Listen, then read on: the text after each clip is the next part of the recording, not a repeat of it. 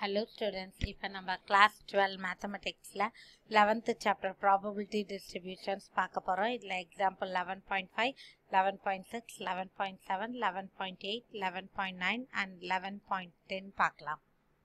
First example 11.5. Two fair coins are tossed simultaneously. So ரெண்டு fair coin நமக்கு sample space தெரியும். HH, HT, TH, TT ன்றது. Find the probability mass function. வெறுமனா number of elements கேட்டோம்னா நமக்கு வந்து எத்தனை terms answer வருதுன்னு மட்டும் போட்டா போதும். பட் இந்த மாதிரி probability mass functionனா அந்த number by total னு போடணும். ஓகேவா? and probability mass functionனா நம்ம small f of x னு போடுவோம். cumulative னா capital F of x னு போடுவோம். இதெல்லாம் ரொம்ப முக்கியம். இப்போ அவங்க வந்து ஆன்சர்ஸ்ல நீ டிராப் பண்ண கிராஃப் அதுக்கு அந்த மாதிரி கேட்குறாங்களோ கேட்கலையோ நம்ம வந்து கிராஃப் வரைஞ்சி வைக்கிறது ஒரு சேஃப்டிக்கு. ஸோ இப்போ வரைஞ்சிட்டேன். 2 fair coins are tossed. Number of heads occurred. அப்போ மொத்தமே 2 காயின் தான். அப்போ 0 head வரலாம், 1 head வரலாம், 2 head வரலாம். அப்போ இன்வெர்ஸ் இமேஜ் 0 head வர்றது எத்தனை? ஒன்னே ஒன்று TTன்னு. ஒரு ஹெட் வர்றது 2 இருக்கு, 2 ஹெட் வர்றது 1 இருக்கு, டோட்டல் 4. அப்போ இதோட ப்ராபபிலிட்டி மாஸ் ஃபங்க்ஷன் 1/4, 2/4, 1/4ன்றது. இது ப்ராபபிலிட்டி மாஸ் ஃபங்க்ஷனான்னு எப்படி செக் பண்ணுவோன்னா, இந்த இன்வெர்ஸ் அதாவது எஃப் ஆஃப் எக்ஸ் வந்திருக்கிறது எல்லாமே வந்து பாசிட்டிவாக இருக்கணும். ஓகேவா? ஸோ எஃப் ஆஃப் எக்ஸ்ன்றது எல்லாமே கிரேட்டர் தேன் 0வா இருக்கணும். அண்ட் அதோட சிக்மா இது எல்லாத்தையும் ஆட் பண்ணோன்னா நமக்கு 4/4 கரெக்டாக 1ன்னு வருது. அப்போ இது பிஎம்எஃப். இது எப்படி கிராஃபில் ட்ரா பண்ணோன்னா ரேண்டம் வேரியபிளாக எப்போதுமே கீழே போடுங்க. 0, 1, 2. எனக்கு இங்கே என்னென்ன ஆன்சர் வருது? 1/4, 2/4. அப்போ எப்படின்னா 1/4, 2/4, 3/4, 1 அந்த மாதிரி. ஸோ நம்ம அதுக்கு 0க்கு 1/4, 1க்கு 2/4, 2க்கு வந்து 1/4.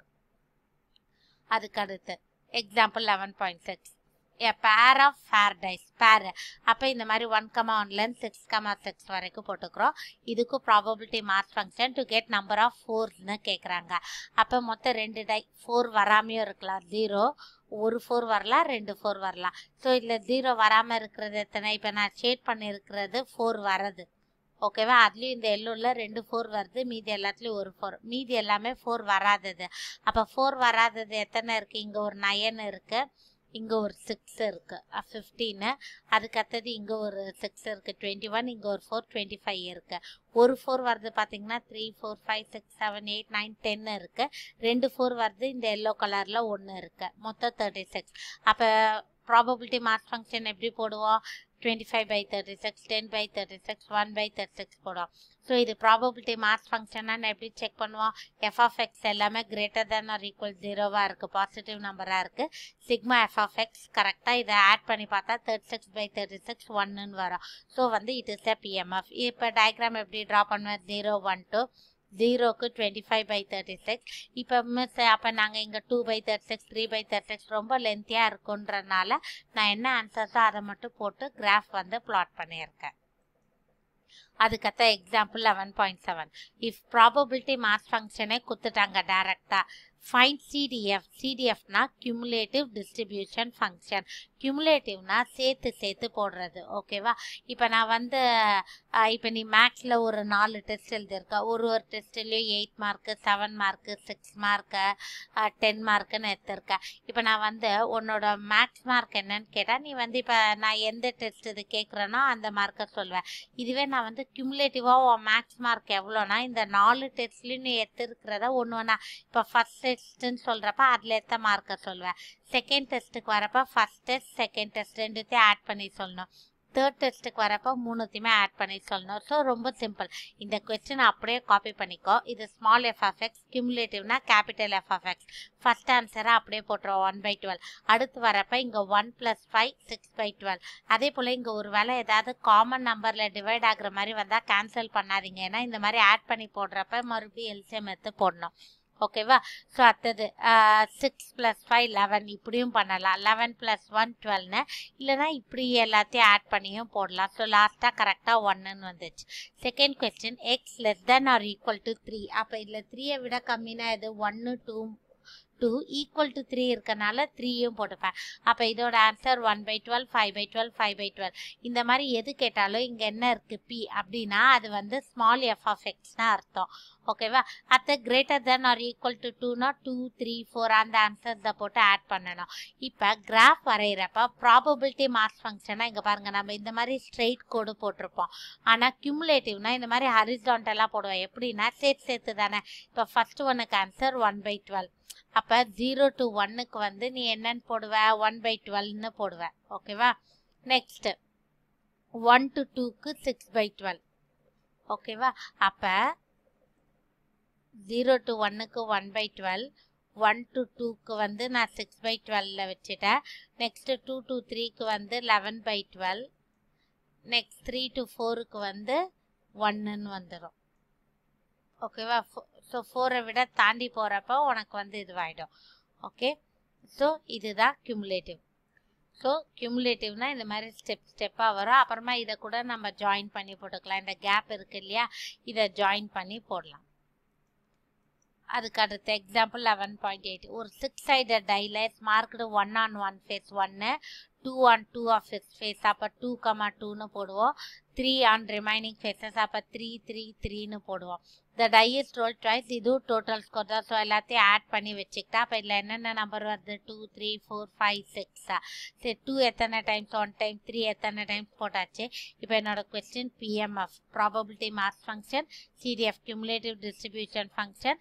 3க்கு ஈக்குவல் அண்ட் கிரேட்டர், 6ஐ விட லெஸராக இருக்கணும். 4க்கு கிரேட்டர் அண்ட் ஈக்குவல் டுனா என்ன.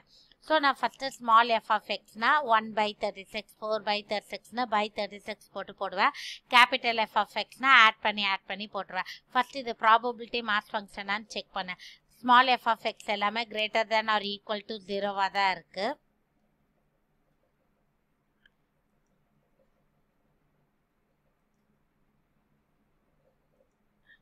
அண்ட் தென் இதோட சிக்மா வந்து 1 வருது. ஸோ இது PMF. ரெண்டாவது என்ன கேட்டிருக்காங்க, கியூமுலேட்டிவ் டிஸ்ட்ரிபியூஷன் ஃபங்க்ஷன். அது நம்ம இங்கே போட்டோம். ஸோ அது ரெண்டுத்துக்குமே கிராஃப் வரைஞ்சிருக்கு. ஓகேவா? நெக்ஸ்ட் வந்து 3க்கு ஈக்குவல், 6ஐ விட லெஸர்னா என்னென்ன 3, 4, 5 அந்த 3 ஆன்சர்ஸை மட்டும் ஆட் பண்ணணும். ஸ்மால் எஃப் ஆஃப் எக்ஸோட ஆன்சர்ஸ் தான் ஆட் பண்ணணும். Greater than or equal to 4னா 4, 5, 6 அந்த ஆன்சர்ஸை மட்டும் ஆட் பண்ணி போடணும். இப்போ எக்ஸாம்பிள் 11.9. ஃபைண்ட் PMF கேட்குறாங்க. பட் இங்கே என்ன கொடுத்துட்டாங்க, capital F of X CDF. ரொம்ப சிம்பிள் லாஜிக். இப்போ ஸ்மால் எஃப் ஆஃப் எக்ஸ் கொடுத்துட்டு கேபிட்டல் எஃப் ஆஃப் எக்ஸ் கேட்டால் நீ என்ன பண்ணுற, ஆட் பண்ணி போடுற. அப்போ கேபிட்டல் எஃப் ஆஃப் எக்ஸ் கொடுத்து ஸ்மால் எஃப் ஆஃப் எக்ஸ் கேட்டால் என்ன பண்ணணும், சப்ராக்ட் பண்ணி போடணும். இப்போ ஃபஸ்ட்டு இந்த ஆன்சர் தான் நான் எழுதி வச்சுக்கிட்டேன். இப்போ -∞ வர பார்த்து எழுதாதீங்க. -2, -1, 0, 1 இந்த ஆன்சர் தான் காப்பி பண்ணிக்கிட்டேன். இப்போ 1ல் 0.9 போனால் 0.10, 0.9ல் 0.60 போனால் 0.30, 0.60ல் 0.25 போனால் 0.35. அதுக்கடுத்து இந்த ஆன்சர் அப்படியே இருக்கும். ஸோ இதுக்கு தான் நம்ம ப்ராபபிலிட்டி அண்ட் கியூமுலேட்டிவ் வரைஞ்சிருக்கோம். நெக்ஸ்ட் ரெண்டாவது கொஸ்டின், x less than 0னா இதில் என்னென்ன நம்பர் -2, -1 அந்த ஆன்சர்ஸ் மட்டும் ஆட் பண்ணோம். Greater than or equal to -1னா P of -1, P of 0, P of 1 மூணுத்தையுமே add பண்ணணும். 11.10. இப்போ ரேண்டம் வேரியபிள் PMF கொடுத்துட்டாங்க. இது PMFனா அவங்களே சொல்லிட்டாங்க. பட் இங்கே பார்த்தீங்கன்னா ஃபுல்லாக நம்பர்ஸில் இல்லை, லைக் கேன்னு இருக்கு. அப்போ ஃபஸ்ட்டு கேக்கு ஆன்சர் கண்டுபிடிக்கணும். இந்த மாதிரி டேப்லர் காலம் டைப்பில் சம் கொடுத்துட்டு கேக்கு வேல்யூ கண்டுபிடி, CA இந்த மாதிரி எதுக்காக வேல்யூ கேட்டால் formula sigma F of X is equal to 1. இது எல்லாத்தையும் ஆட் பண்ணி ஈக்குவல் டு 1 போடும். மொத்தம் இது வந்து 30 வரும்.